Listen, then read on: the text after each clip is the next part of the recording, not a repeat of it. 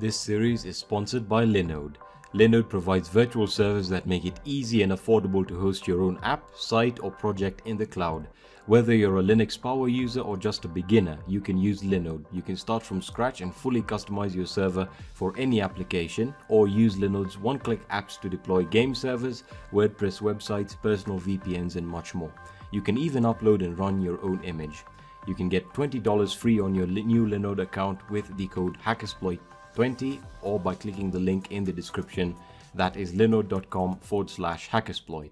Hey guys, welcome back to the Linux Essentials series for hackers. In this video, we're going to be covering how to use the find tool, and we'll also be taking a look at some challenges on OverTheWire Bandit, more related to what we're taking a look at in this video, which is how to correctly utilize the find command to look for files or directories within your system. So an extremely, very useful tool that will really help you save time when looking for particular files, and I'll be showing you how to use it right now most efficiently. So again, we can use the what is utility to find out more information about the tool. So again, it tells you this tool allows you to search for files and in a directory hierarchy.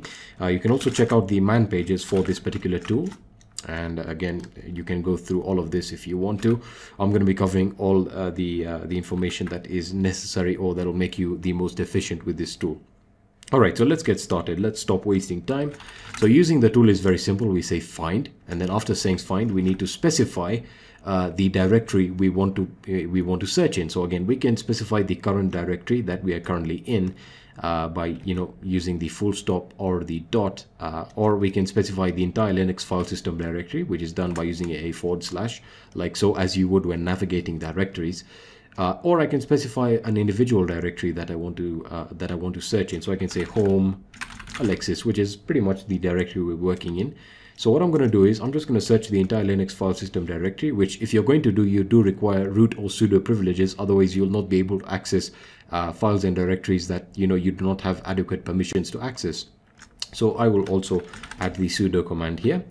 So again, we're going to find files within the Linux file system directory. We then specify the other bit of information that will help us fine tune our results, which is of course going to be the type that we're dealing with. So the type in regards to the find command is very simple. It simply refers to what you're dealing with. So are you looking for a file or a directory? And that can be denoted by either using F for file or D for directory. In our case, we're looking for a file, so we're just going to hit file.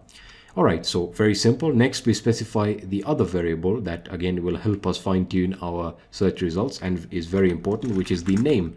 So what is the name of the file you're looking for? So I can say proxy chains, and I know I'm using the same example, but again, I'll show you how robust this is in a second. So I can say proxychains.conf, and after this, I can pretty much hit enter. Now, the important thing to note here is that I can use the grep command in conjunction with find to pipe output and specify configuration files by themselves, similar to what we looked at when we were taking a look at the locate tool. So I can just hit enter, and you can see we found the configuration file, and we didn't have adequate permission for some files, which is perfectly fine. So that's how to use the find tool, and I've shown you the various parameters you can use. So you can specify the type, the name, which I'll show you how robust it can be in a second. So let's take a look at the same example. So I'm just going to say find, and we can just say sudo. We can say sudo find, and we say the type is going to be a file, which you can also change to directory if you are looking for a directory. So for example, I can say directory, and then I can say name, and the name is going to be Alexis. Look for the directory Alexis, and I hit enter, and the UI tells us, oh, we have various directories here. So we can see we have the home directory here and a few other files here that have actually popped up from my external hard drive, which I don't think are that important. But there you go. That just shows you how robust this tool is in regards to looking for particular files. So you can change that up. So let's go back to our previous example. So I'm just going to say the name is going to be proxy chains. Now I had mentioned in the previous video the case sensitivity, which is quite important. So if you are performing a search in which you do not want any case sensitivity, you use the iname command instead of the name command, and then after this you can say, I can say Alexis, for example, and of course it will ignore all the cases here. So I can combine it with whatever up and lowercase characters I want, and I'll still get the same results. And I can just hit enter. And this time again it gave us the same results, but it gave us different results because we are looking for a file. So if we change this into a directory here, you can see that it's going to give us the same results that we had in the initial run when we were looking for directories called Alexis. So that's how robust this tool is. So I talked about using extensions, which is again very simple. So let's say we are looking for extensions and we're looking for all conf files which belong in the etc directory. So I'm just going to say etc, and we've narrowed it down. We can say name is going to be, I can say, we can just say conf, and we'll use the wildcard. So I say conf, we'll just use the same configuration file extension, and then I can say grep, and then I specify the name of the file, right? So I can hit enter, and this is going to display all the configuration files within the etc directory. But again, I have to specify the file specification here, and I'm going to hit enter. And there you are. So it gives you all the configuration files. So very simple tool to use. Now let's talk about the other variables that you can use to specify that will help you fine tune your search results. And that is by specifying the size of the file and the permissions. All right. So again, we can just use a simple example. I'm just going to say find, and I'm going to say, we'll say type, and that's going to be, you don't really need to specify the type if you don't want to. It's just there to help you fine tune your results. So I can perfectly ignore it if I know what I'm looking for precisely. I can then say, name, and the name is going to be proxy chains.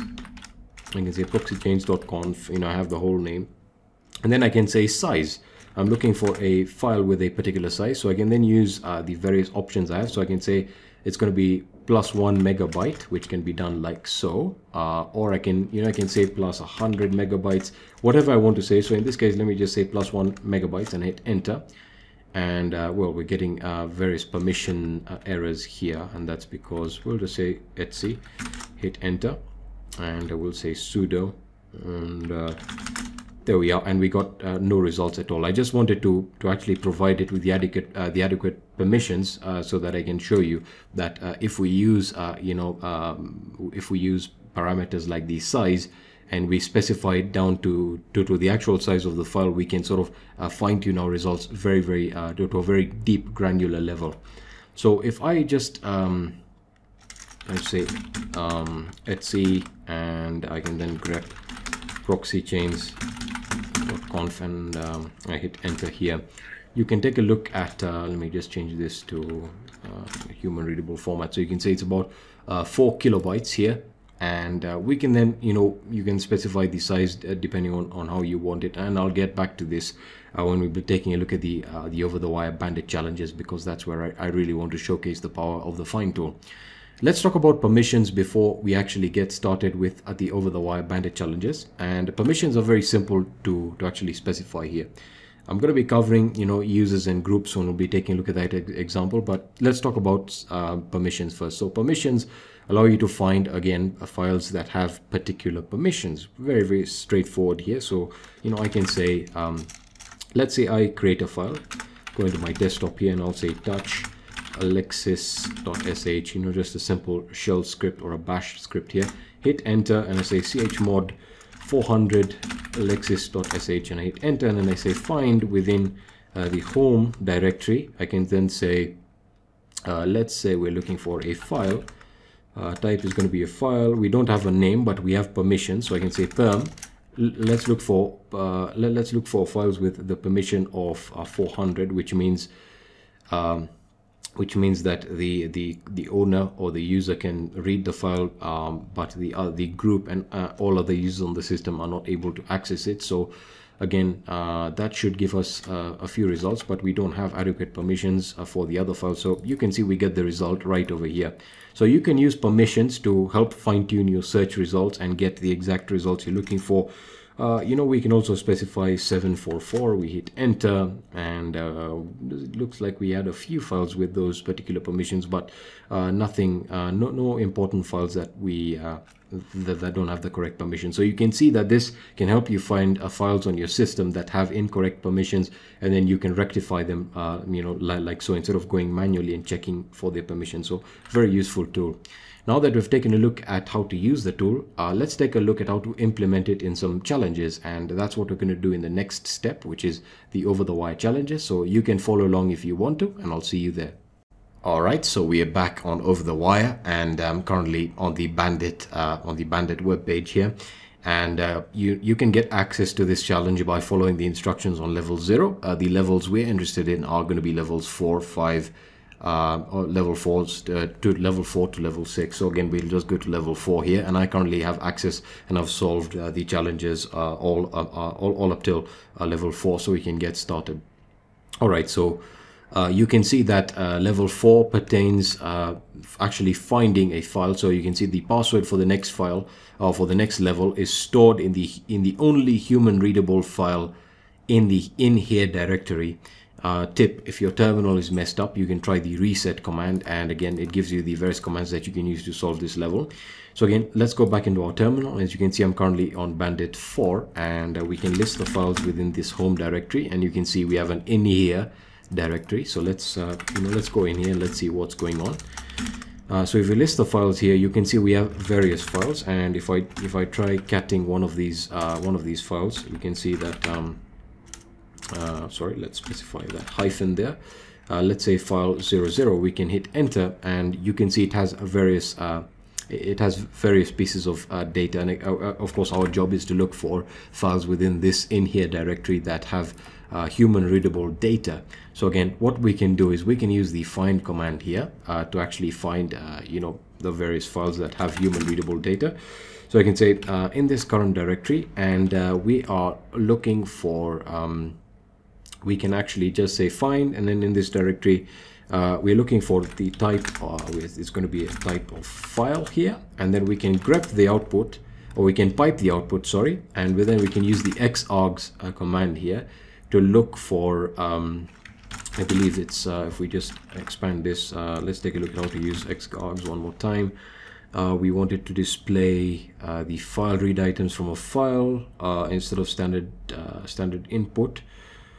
Yeah, this, if we type in file, that should tell us the files that we're dealing with. All right, and this will help shorten the process. So let's go back in here.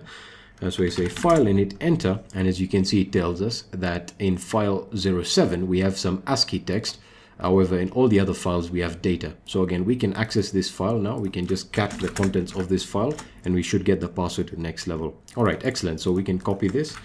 Let me exit, and we'll go to Bandit level 5 here, and we'll hit enter. We'll just paste in the password, and we can get started now. All right, so let's take a look at what a challenge or level 5 pertains. So again, it says the password for the next level is stored in a file somewhere under the in here directory and has all of the following properties. It's human readable. Okay, all right, it's going to be a human readable file, 1033 bytes in size, and is not executable. All right, so that's an option. These are all these are all parameters that we'll have to specify to some extent. So let's actually get started. So these are going to be in the in here directory. So I'll just go into the in here directory, and you can see we have other directories within this. So we're going to just say find, and we're going to say type is going to be a file. We were told that we have it's going to be human readable, so we can use xargs there. Size, I showed you how to specify size. Now the thing about specifying size in bytes is, if we just take a look at the find tool, and we just grep for size, you can see that it tells us the size does not count indirect blocks, etc. So size 1 megabyte is not equivalent to size. So if you're specifying it in bytes, you need to specify the actual number and then the C here. All right, so that's what we have to do. So we'll just go back in here, and we go to type a file, and then we say size is going to be 1033C, and then after this the file is not executable, so we can then use the logic operators here. So we're going to say not executable, and executable is another parameter you can specify, and then we can use xargs here, and we're going to say file and hit enter, and you can see it tells us that maybe here 07 and file 2 has some ASCII text with very long lines. All right, so let's cat the content of this file, and just get enter. We're just going to hit enter here, and we have the password. So let's exit and go on to the final level in this particular video. So I'm going to Go into level 6, hit enter, and I'm going to paste the password in here, and we can now take a look at what level 6 pertains. So level 6, the password for the next level is stored somewhere on the server and has all of the following properties. So yeah, this is now where we have the user and group specifications, which is really simple. So again, we're told to look for a file on the entire server, owned, or the entire Linux file system that is owned by the user Bandit 7 and is owned by the group Bandit 6 and is 33 bytes in size. All right, so we can then say it's on the entire server. Do we have any files here? No, we don't. So we can say find, and we're looking for a user, which is going to be Bandit 7, and a group, which is again very easy to specify. Group is going to be Bandit 6. The particular file we're looking for is going to be 33 bytes, so 33C.